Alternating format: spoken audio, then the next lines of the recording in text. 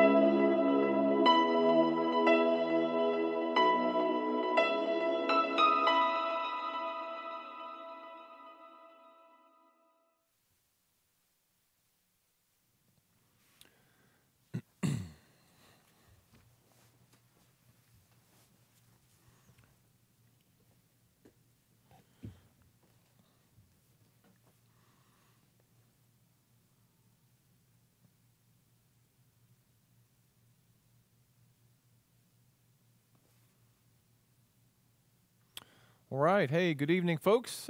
Some of you are already logged on with us. Some of you will be joining us in a little bit. I'm going to give a little bit of time for more to log on with us. I hope everyone's having a good week this week, and hope everybody's doing well. Thank you for joining us. Take the time to share this video if you're on Facebook, and hopefully we'll get some folks logging on to join us tonight through this study that we're doing. I hope that you're enjoying this study. It's been a blessing to me, and got a lot of ground to cover tonight, so we'll try to get going here pretty quickly. But again, we'll take a minute or two, and if you have, while we're waiting, if you have a prayer need, of course we are praying for everyone in the path of the hurricane. A lot of folks in Florida are just dealing with a lot of things right now, and so continue to pray for all of those folks, and praying for any and all who have been dealing with sickness or difficulty, and still doing that. And Cheryl, I see that. Good to see you, by the way. And if you're watching and you don't mind letting us know you're with us, let us know. Linda, good to see you. You and Jim, good to see y'all. If you're listening by way of phone tonight, we can't see you, but thanks for joining in. All right. Again, we'll give it a minute or two. If you have a prayer need that you'd like us to pray for, we'll pray in just a minute. Put that in the comments. If you have a song you'd like to hear, I'm going to sing in just a second, and so you can put that in the comments as well.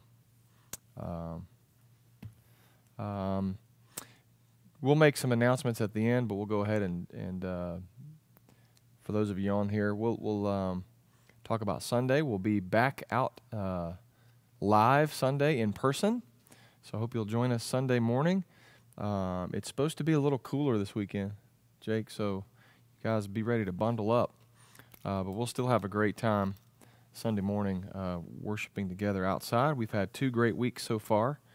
And all of you who have been able to come, we certainly do appreciate that. Thank you so much for making your way over here to worship with us together as we gather. We've gathered outside in the in the open air. It's actually been pretty awesome. I've really enjoyed it. To be able to worship the Lord and then be interrupted by the birds singing, that's been pretty awesome.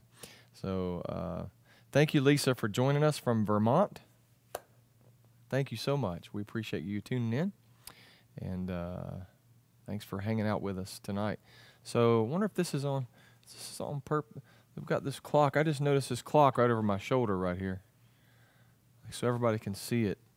Like is it right? It's a little bit fast. It's a little bit fast. Okay. All right. So nobody be, putting the time down on telling me to hurry it up with the clock. I can see it. Okay, I'm just teasing. Went a little bit long last week, but I think you'll enjoy the lesson this week. Nancy, good to see you, and thank you for joining, and with your dogs. Thank you for coming on.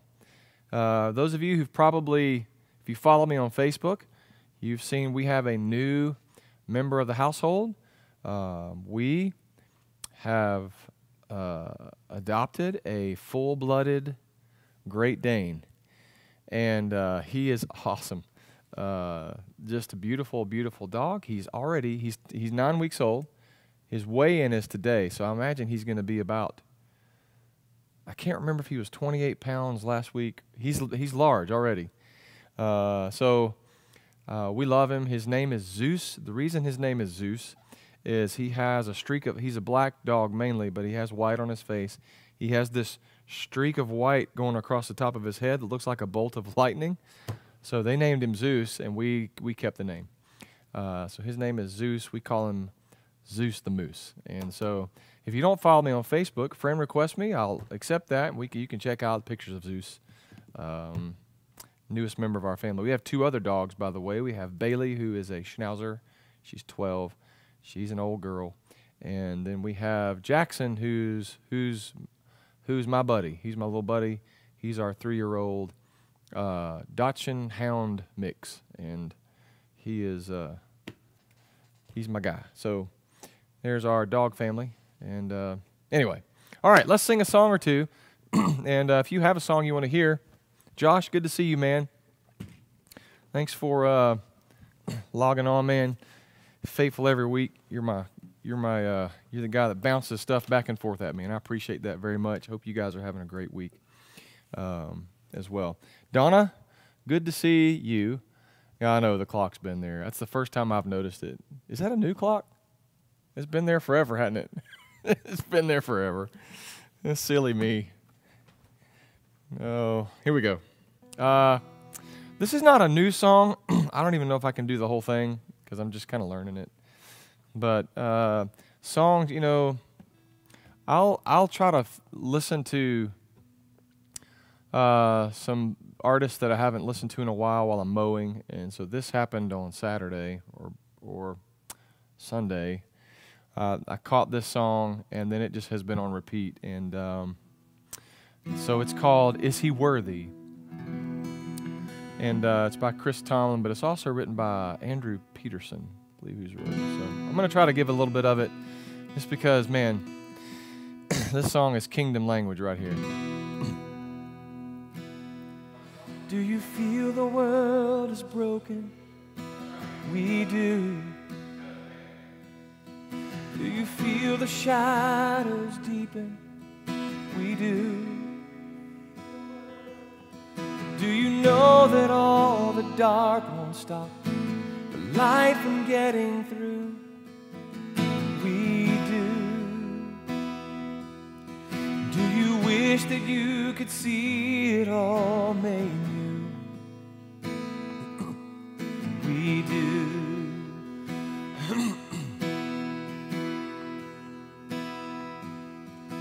Is all creation groaning? It is. Is a new creation coming? It is. Is the glory of the Lord to be the light within our midst? It is. Is it good that we remind ourselves of this? It is. Yes. Is anyone worthy? Is anyone whole? Is anyone able to break the seal and open the scroll? The Lion of Judah conquered the grave. He is David's root and the Lamb who died to ransom the slave. Is he worthy? Is he worthy of all blessing and honor and glory? Is he worthy of this? Oh, he is.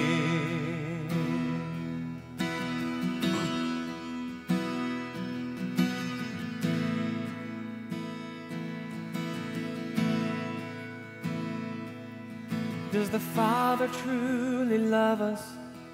He does. Does the Spirit move among us? He does. And does Jesus, our Messiah, hold forever those he loves? He does. I love this. Does our God intend to dwell again with us? Yes, he does.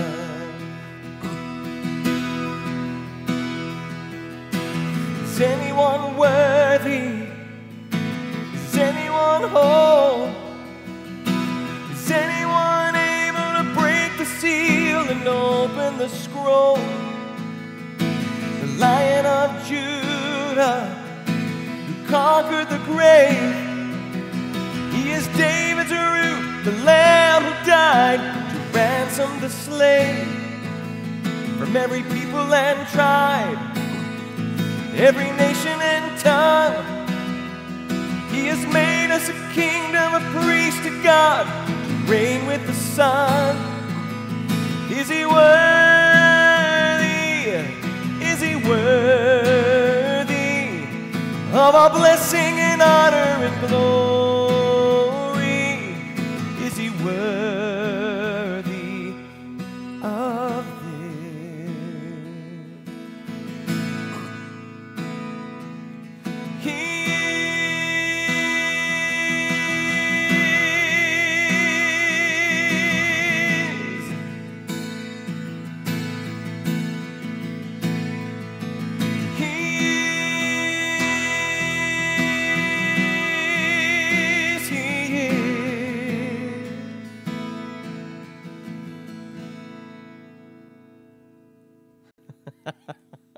Yes. Is He worthy? He is. He is. Praise His name. Man, I hope that your heart was just blessed right there. My heart is overwhelmed at that song right there. So you guys are going to hear this probably again this weekend. I always do this. I always not ruin. I spoil I can't wait to get to Sunday, so I sing them on Wednesday. Should I sing a little bit of this other one too? You think so? This one's awesome. See if I can remember it. All right, you guys, everybody good? You guys let me know if you're okay. So far, Facebook's been beating YouTube on Wednesday nights. That's different. This song is, who sent this to me? Caleb? Let's see if I can remember how this goes. Blessed, blessed are the ones who do not bear all the broken pieces of their heart. Blessed are the tears of all the weary, pouring like a sky, a falling star. Blessed are the wounded ones in mourning, brave enough to show the Lord their scars. Blessed are the hurts that are not hidden, open to the healing touch of God. The kingdom is yours. The kingdom is yours. Hold on a little more. This is not the end. Hope is in the Lord. Keep your eyes on Him.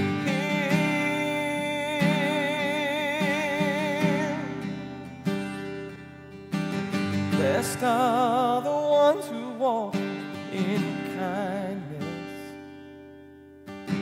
even in the face of great abuse. Blessed are the deeds that go unnoticed, serving with unguarded gratitude. Blessed are the ones who fight for justice, longing for the coming day of peace, the day of the Lord. Blessed is the soul that thirsts for righteousness, welcoming the last and lost, the least. The kingdom is yours. The kingdom is yours. Hold on a little more. This is not the end. Hope is in the Lord. Keep your eyes on Him.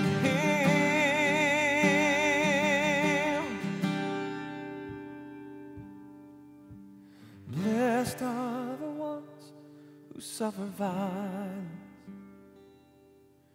and still have the strength to love their enemy. Blessed is the faith of those who persevere. Though they fall, they'll never know defeat. The kingdom is yours. The kingdom is yours. Hold on a little more. This is not the end. Hope is in the Lord. Keep your eyes on Him. The kingdom is yours. The kingdom is yours. Hold on a little more. This is not the end. Hope is in the Lord. Keep your eyes on Him. Hold on a little more. This is not the end. Hope is in the Lord. Keep your eyes on Him.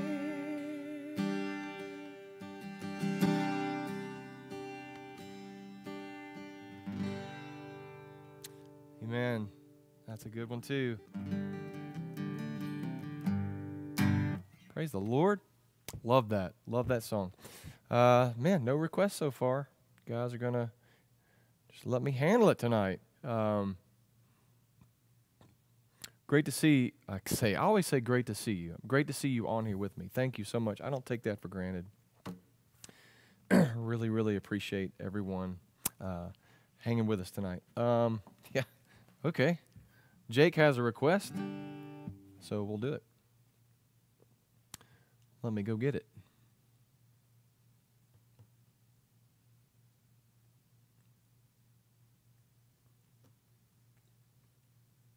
Here we go.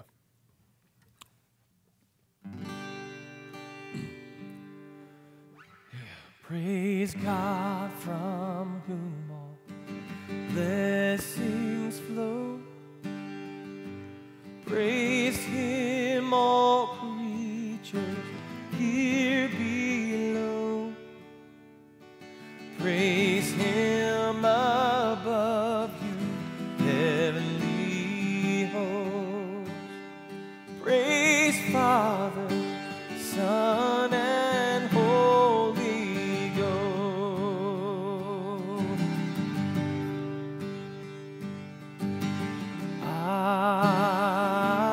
Amen. Amen.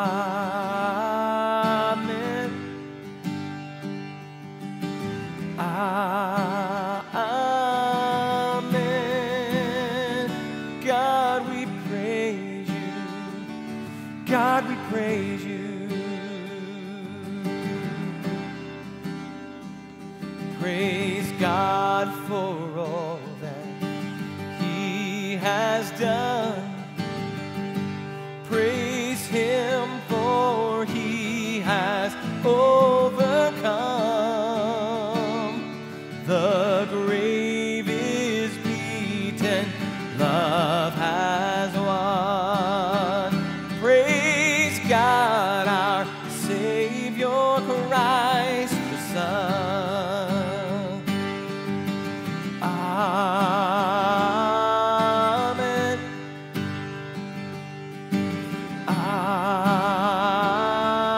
Amen.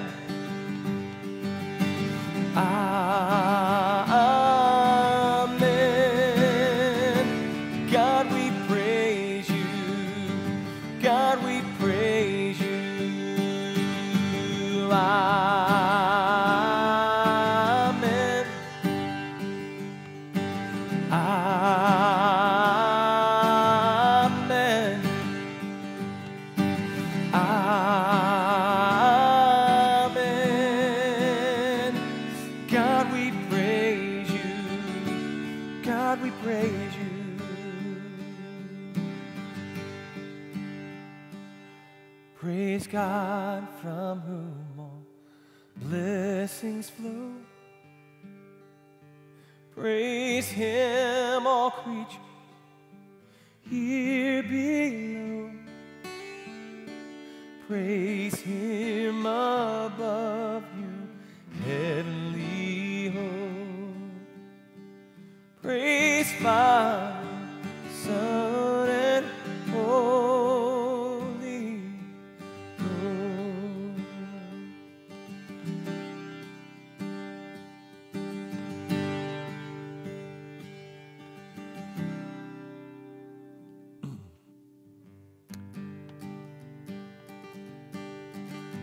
All right, Josh, here we go.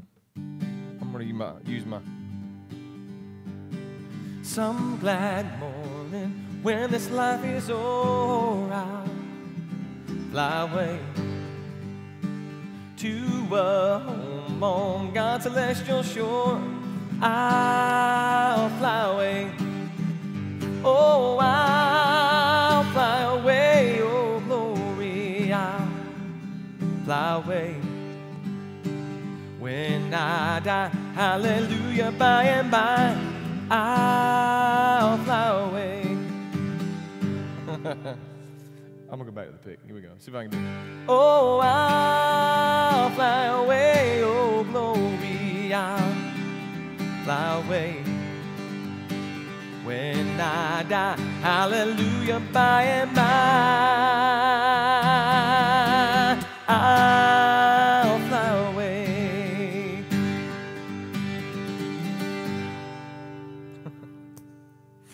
There we go. I'll fly away.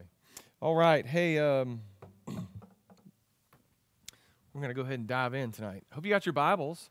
We're gonna hit a lot of scripture tonight. I hope that you are okay with that. That's what we're here to do, right? Bible study. I'm again thankful that you're here, joining with me. I've got about 15 or so. That's good. And we've been, this is the fourth week now. We have been talking about the day of the Lord. This phrase in the Bible that many, I don't want to say they confuse. It's probably what they've been taught, that it's all about the end times. You hear this phrase, most of which is used in the prophets, and we're going to push towards that tonight. I had a class in college, Old Testament prophets, OT prophets, and I wish I just knew then what I knew now. You know, I just didn't get it. I barely squeaked by the skin of my teeth too. It was like, what does that mean? What does that mean? And I'm telling you, just we're going to push towards some of that. But this is the first time you really find the phrase, the day of the Lord. It's in the prophets. We're going to push towards that this week and going into next week. But I have to say the day of the Lord defined would be a day in the history of mankind where God confronts evil on a large scale and brings justice to people who are oppressed. It's called the day of the Lord. And we described in the very first week, if you're looking at a mountaintop, if say you're looking at Mount Everest and you're looking at it from a side view and the peaks are going up to the mountain, you wouldn't necessarily see all the peaks. You would just see this one big conglomerate of mashed all together up till you see the peak. But if you turn to the side, you would see these different peaks, the Mallory Step, all this going up to the side view. And this is how the prophets would be looking at the other view. That they would always be looking towards the day, the ultimate day of the Lord. But we see this, or the story of the Bible would be saying that these little peaks all along the way are also the day of the Lord. And we talked about that the prophets and the biblical writers would use the language of the early on stories of the Bible, like the Exodus or the Babylon story, to describe other things along the way in the Bible. So the day of the Lord, the ultimate D-Day, we would say sometime, I think in the first week we talked about it being the capital D-Day, would be your book of Revelation, the end of human history, when God will once and for all free the oppressed and take care of human evil on a grand scale. So we've been following or tracing this history. And hope you got a pen and pad out. You can write down some things. Let me review right quick. We traced Genesis 3 through 11. Went all the way back to Genesis 3, culminating at the city of Babylon, or the Babylon story, the Babel story, actually, in Genesis 11. Then we followed the story all the way to Egypt.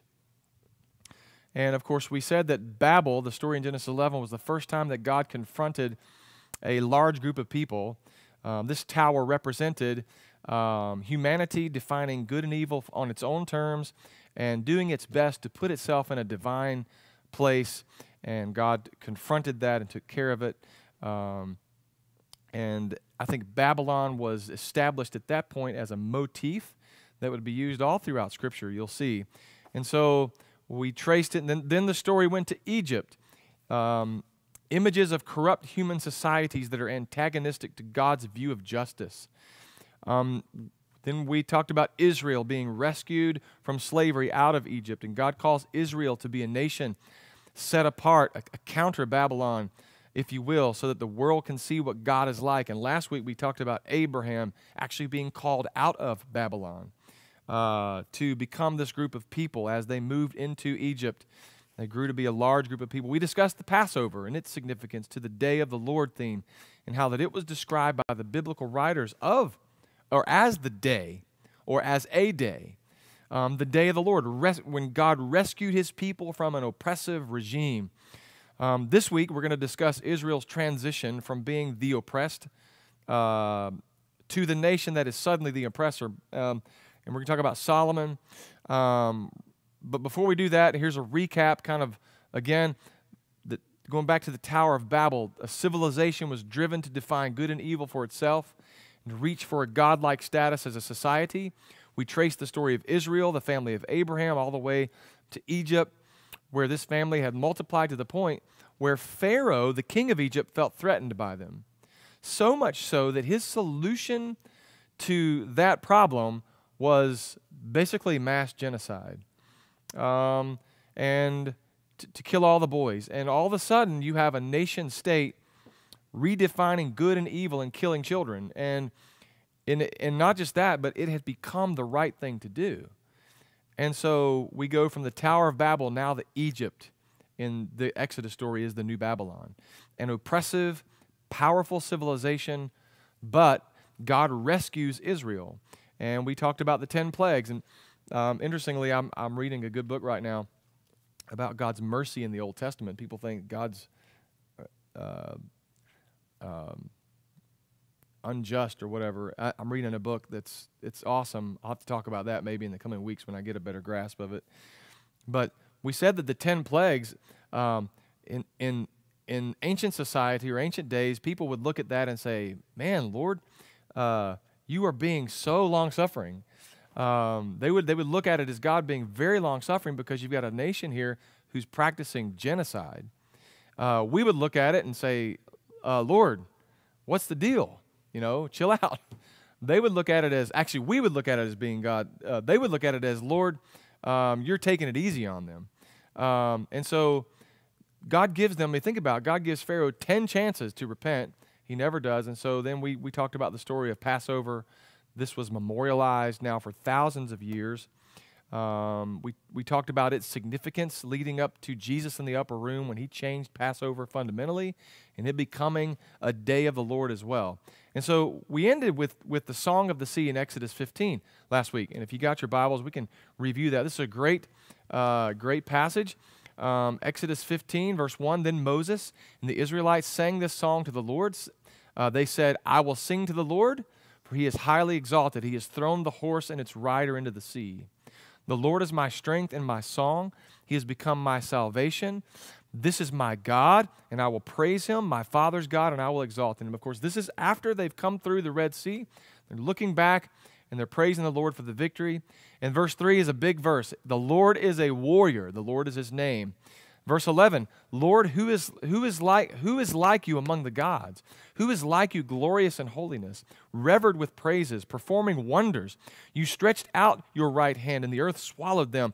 With your faithful love, you will lead the people you have redeemed. You will guide them to your holy dwelling with your strength. And then verse 17 is very important. You will bring them in and plant them on the mountain of your possession. Lord, you have prepared the place for your dwelling.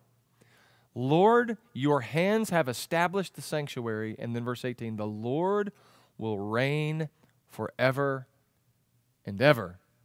And so then we see clearly this story, albeit it's a huge part of the biblical narrative, Israel coming out of bondage, out of captivity, a beautiful picture of salvation. But we see also this story is clearly a kingdom story. And the Lord is depicted as a mighty warrior, but not a warrior as you would expect. He becomes a mighty warrior for those who are the oppressed, those who are enslaved, those who are suffering at the hands of evil. And God is taking down evil and oppression on a national or an empirical level. And the Passover in this story becomes the first day, the day.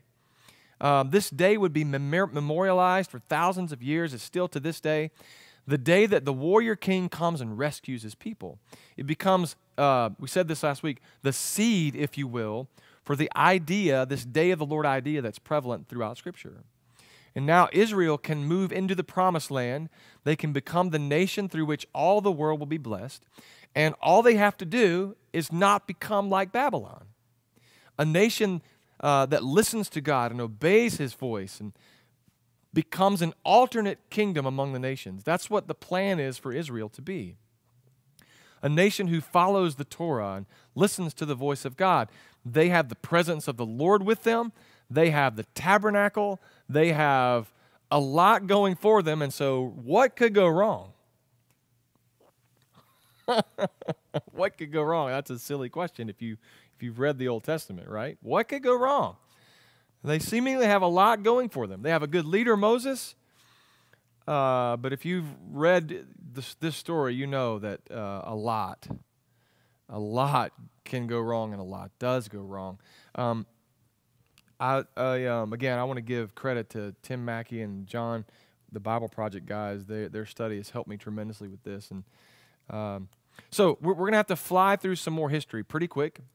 I'm going to condense it down because the relevant point for this study, the Day of the Lord theme, is well into the history of Israel after the Exodus story. You guys hang with me. So then, the book of Joshua is next. Israel goes into the land. The book of conquest, God fighting for His people. The land is divided among the tribes. Joshua leads the people. Of course, you know, the very beginning of that, the great story of Jericho, God is fighting on His people's behalf. In Judges, Israel ends up in these cycles of rebellion and becoming slaves again. And God, of course, raises up many, many ambiguous characters, the judges, some of which you think, man, how's God going to use that guy or this woman or that person? And you got Gideon, you got Samson, and God raises up judges. But eventually, down the line, Israel becomes a kingdom in the land. And King David unifies the tribes into one. Things are looking pretty good. And then David passes off the scene, and the United Kingdom, he passes it to one of his sons, Solomon. Of course, one of the most famous kings in all of Israel's history outside of his father. And you will find his story told in 1 Kings chapters 1 through 11. And we're going to focus on this a little bit tonight. And so 1 Kings 1 through 11, this is very important for this Babylon Day of the Lord theme. Solomon's story is it's divided into three parts. It's got a really promising beginning. There's this flamboyant story of success and prominence, and then there's this turning. So we're going to look at this.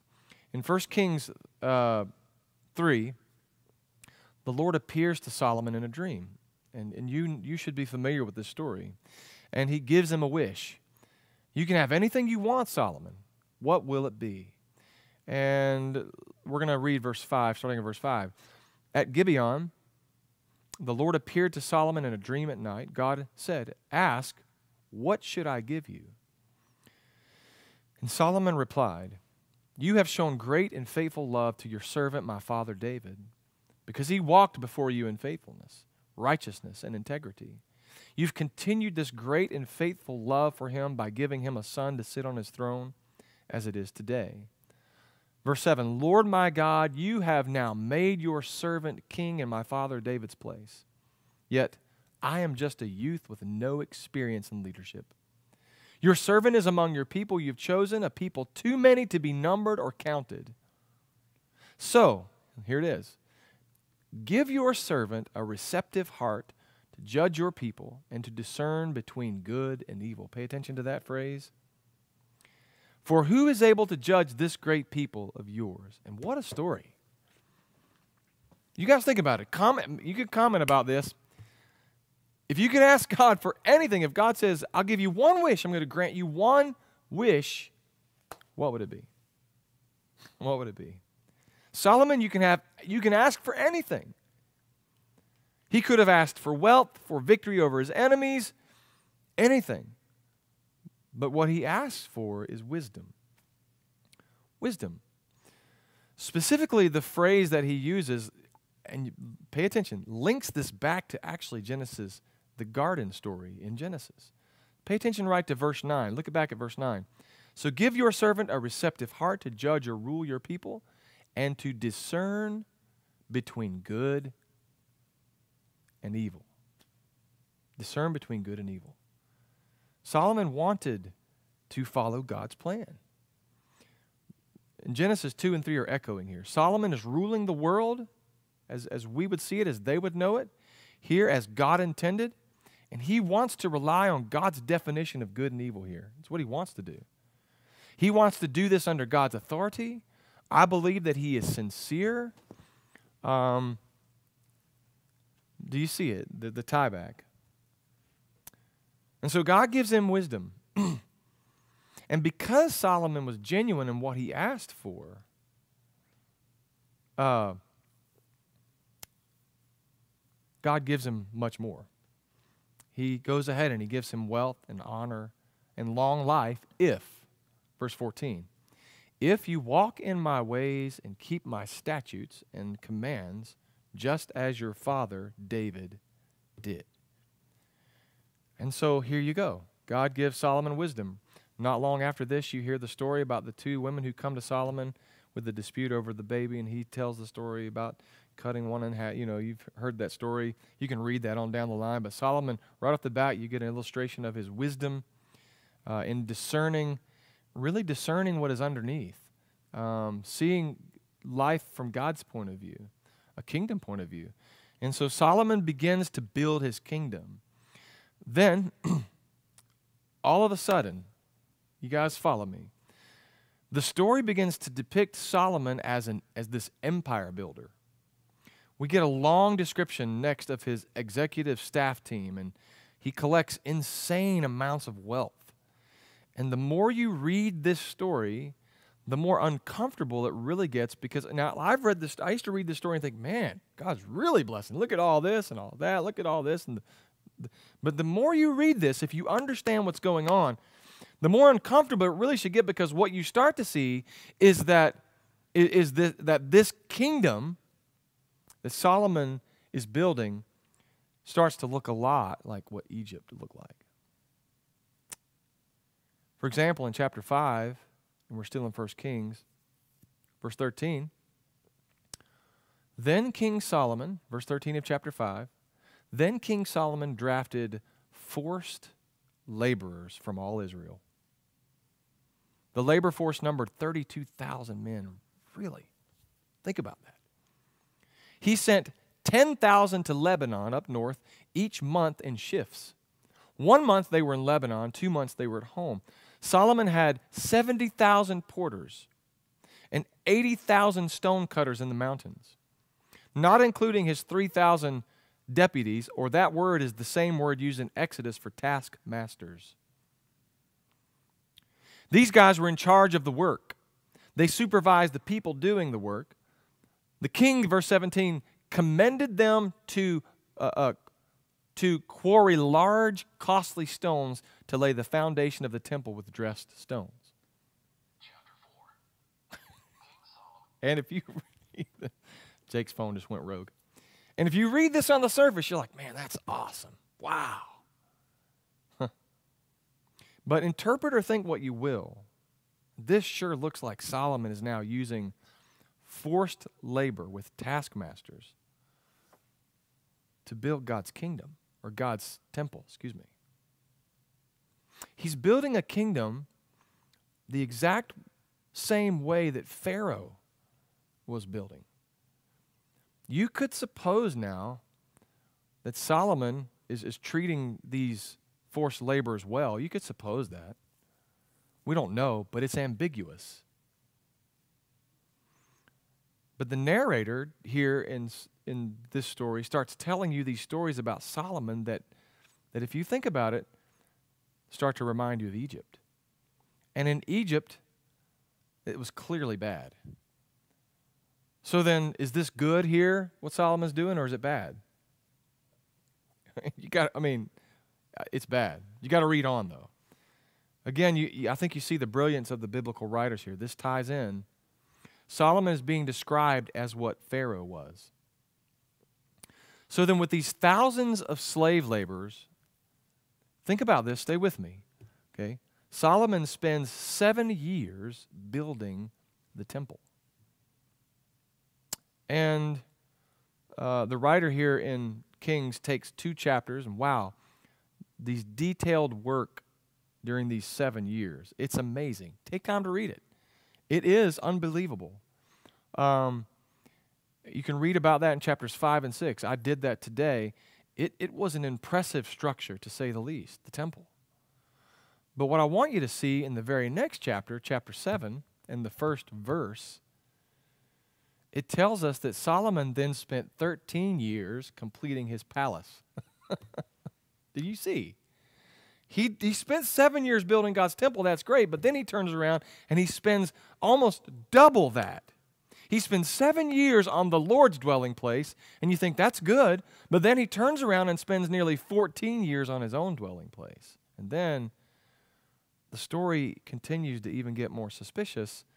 If you look at chapter 7 and verse 8, Solomon's own palace, where he would live, in the other courtyard behind the hall, was of similar construction, and he made a house like this hall for who? Who, Jake? Are you watching that? Are you seeing that? Chapter 7, verse 8. Verse 8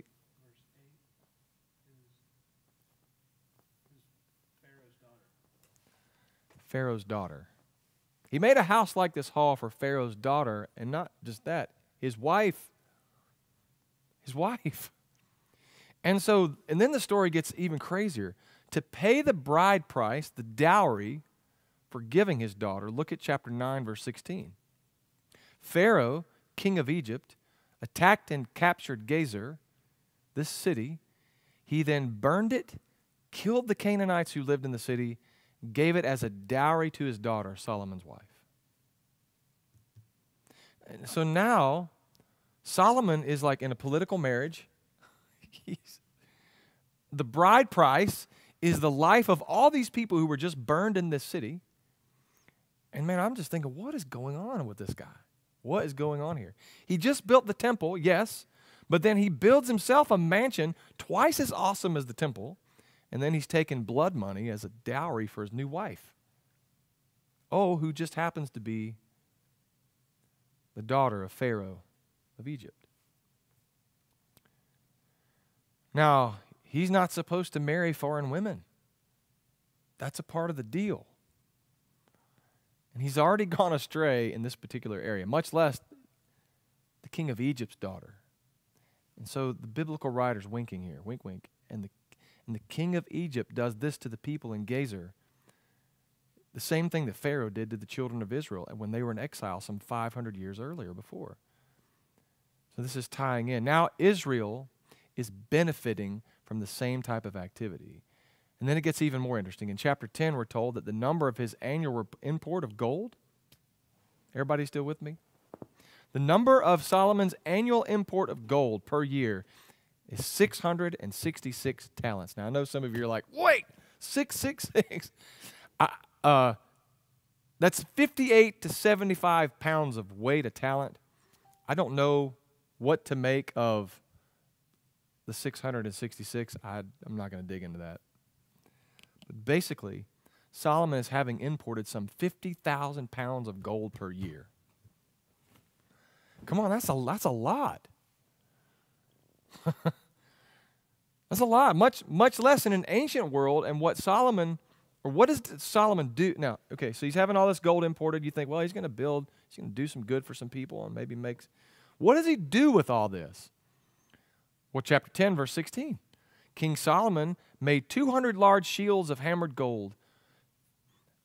15 pounds of gold went into each shield. He made 300 small shields of hammered gold. Nearly 4 pounds of gold went into each shield. The king put them in the house of the forest of Lebanon. He just puts them in his house. He has some shields he wants as decorations. Then check this out.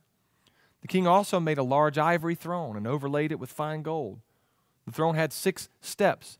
There was a rounded top at the back of the throne, armrests on either side of the seat. 2 lions standing beside the armrests. These carved out lions.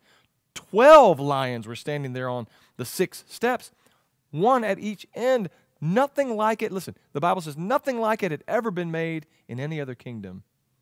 He has an army of 1,400 chariots, 12,000 horsemen, and guess where the horses come from? All of his horses. From Egypt.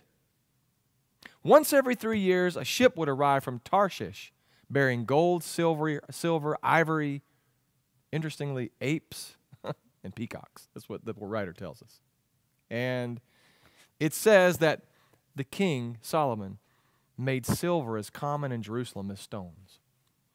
He made cedar as abundant as sycamore in the Judean hills. What is going on with Solomon?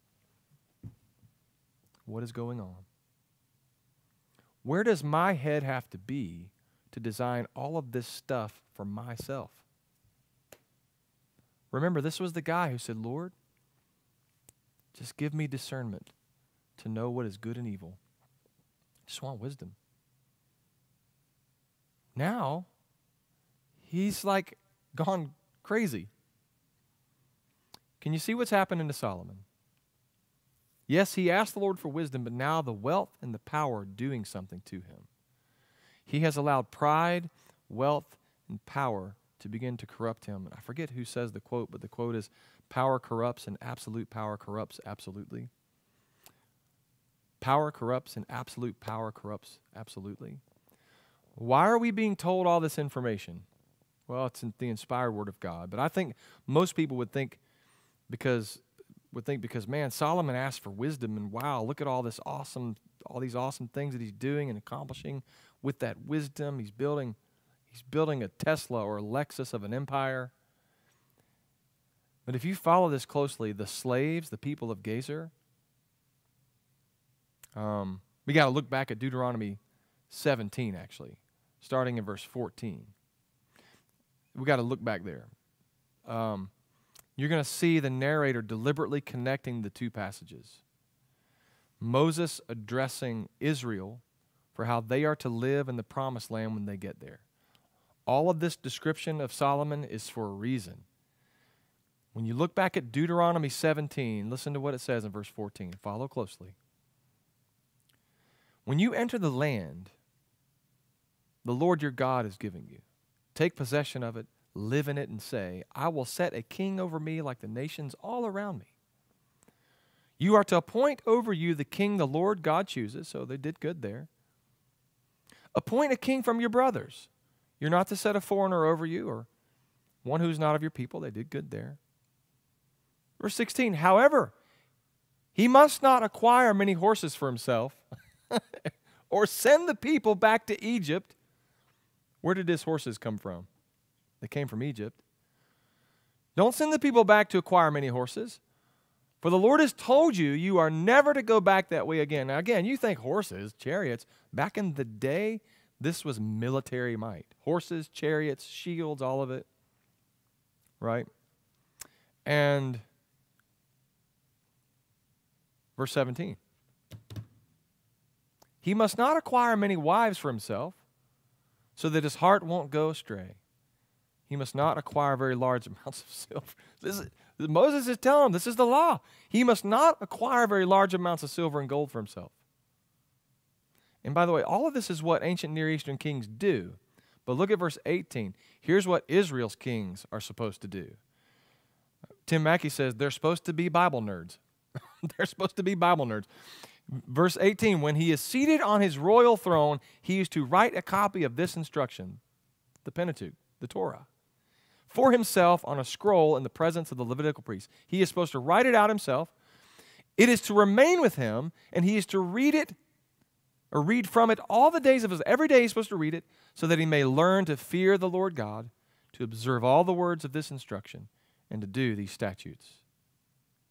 And by the way, this is what his father David told him to do on his deathbed. Verse 20, then his heart will not be exalted above his countrymen. He will not turn from this command to the right or the left, and he and his sons will continue reigning for many years in Israel. 1 Kings 11, 1 through 8. King Solomon loved many foreign women in addition to Pharaoh's daughter. Moabite, Ammonite, Edomite, Sidonian, Hittite women. From the nations about which the Lord had told the Israelites, you must not intermarry with them. They must not intermarry with you, because they will turn your heart away to follow their gods. To these women Solomon was deeply attached in love. He had 700 wives who were princesses and 300 who were concubines. And here's the phrase. I know we could talk for a while about that. That's amazing. Not amazing. Horrifying. I mean, that's bad. Here's the phrase. And they turned his heart away. They turned his heart away. 700 wives. I think that would fall into the category of many that Moses said that a king should not have. Right? When Solomon was old, Scripture says, his wives turned his heart away to follow other gods. Imagine this. Imagine this. You ask the God of your ancestors, Jehovah God, for wisdom. He gives it to you. And now, such a tragic story. His wives in his life have turned his heart away to follow other gods. He was not wholeheartedly devoted to the Lord his God as his father David had been. Solomon followed Ashtaroth, the goddess of the Sidonians, and Milcom, the abhorrent idol of the Ammonites. Solomon did what was evil in the Lord's sight, and unlike his father David, he did not remain loyal to the Lord. Verse 7 in 1 Kings 11, at that time, listen to this, Solomon built a high place. Think about the high place. We talked about this last week and the week before, the Tower of Babel story, the high place. Solomon built a high place for Chemosh, the abhorrent idol of Moab, and Milcom, the abhorrent idol of the Ammonites, on the hill across from Jerusalem. He did the same for his foreign wives who were burning incense and offering sacrifices to their gods. And so Solomon's story ends tragically. We're about to wrap this up. Everybody hang with me. Solomon's story ends tragically with his enemies raiding and taking away different parts of the kingdom, and his downfall ends in a near civil war, a split of the kingdom. If you read your Bible, you'll see this progression. And then all the tribes eventually get picked off for the next 250 years until Babylon takes them out into captivity. So this story is about, and don't miss this, the oppressed had become the oppressor. The people that God had liberated from Egypt/Babylon had actually become now Babylon themselves. We see the journey of pride and self-exaltation here. You don't just wake up one day and you are Pharaoh. It's a slow fade. For Solomon, he started out really well and he wanted to do the right thing. And in the building of his own kingdom, something turns. He's subtly building Babylon, and then all of a sudden, things that were once evil become good. And here it is, the building of a new Babylon, tragically here in Jerusalem. So then, Solomon's story ends, and we move into the part of the story where the prophets start depicting the downfall of Israel. Now, here's where we get into, this is where the day of the Lord appears as a phrase in the story. But it's the prophets talking about the downfall of Israel, because it had now become the new Egypt. See, after Solomon, if you think like a play is going on, a group of people enter the stage that we really haven't seen before, and they are the prophets. And at this point in history, now after Solomon, we have the tribes divided north and south. So next week, we're going to talk about a guy named Amos. Amos was a farmer. Amos the farmer. That's who we're going to talk about next week. Now, I guess something we could all take away this week is this. Josh, you're right. Knowing the difference doesn't mean he chooses correctly. That's correct. I think that we can look at the life of Solomon and see, well, I've got the phrase pulled up here. Power corrupts, absolute power corrupts absolutely. You know, I don't know any of us who have such power, but we know that the obsession with wealth and power and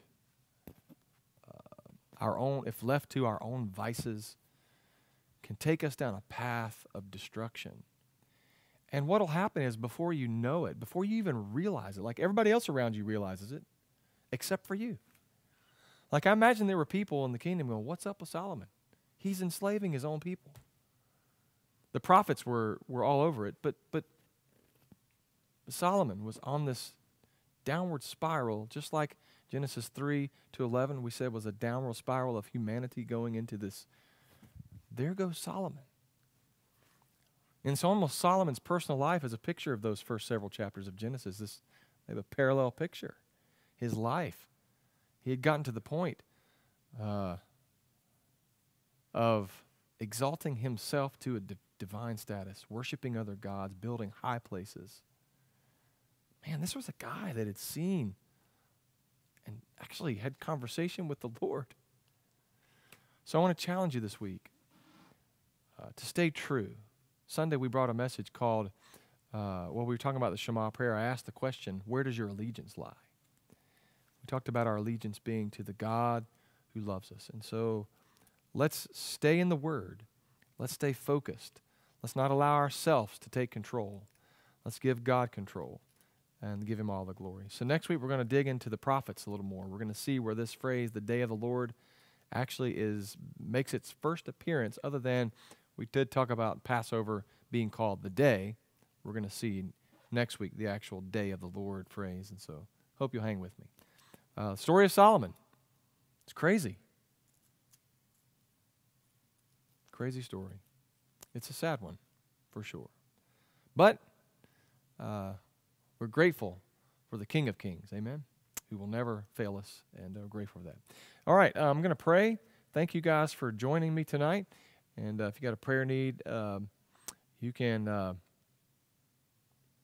list it in the comments. Some of you already have, and I'll go back and check those. I really appreciate everyone joining me tonight, and I hope that you'll share this, that others will join us in the future. Let's have a word of prayer, and then we'll be dismissed. God, thank you for our time in the Word, just this really study of Old Testament and Bible history, as we'll make our way through and talking about the day of the Lord. Lord, we thank you, God, that you are in the business of making things new, that one day you will come and make all things right. And Lord, we are longing for that day when your return will happen. Lord, we love you. We thank you for loving us. We thank you for the cross. We thank you for these stories that we can glean from, learn from, read about. And we pray that we would all remain faithful in these difficult days. In Jesus' name, amen. Amen. All right.